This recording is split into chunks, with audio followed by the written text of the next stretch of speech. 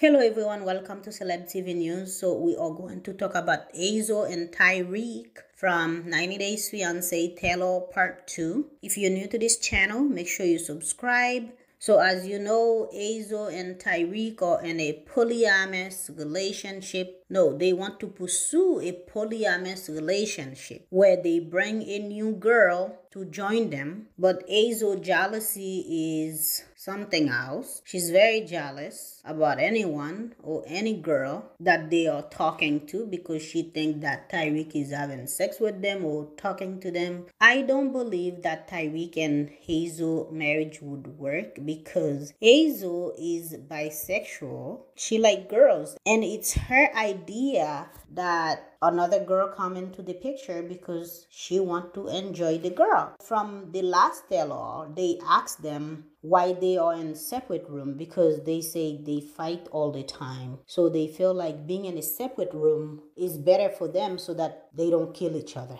I find that to be very funny because they are like newlywed and they fighting all the time about girls or past girls they been with. It seems like Minty is always talking to Tarik because she revealed that she talked to Tarik just recently. I don't know what's going on with that relationship. It seems like Tarik probably is a cheater, probably a serial cheater, because if he's married now and still talking to the girl, what would he be talking to her about? He should be focusing on Hazel, his new wife, and then if they go on to bring another girl, they look for the girl. Hazel already says she want nothing to do with Minty. Tarik seemed to be enjoying the idea that he will have two women making love to him being the king. I don't know what's going to happen with the relationship, but I don't think I seen that marriage work for a long time because Hazel would get frustrated and leave. But she will wait till she get her paper, of course. She may have like little issue here and there with Tarik, but she would not be jumping out, just leave like that without anything in her hand. She's not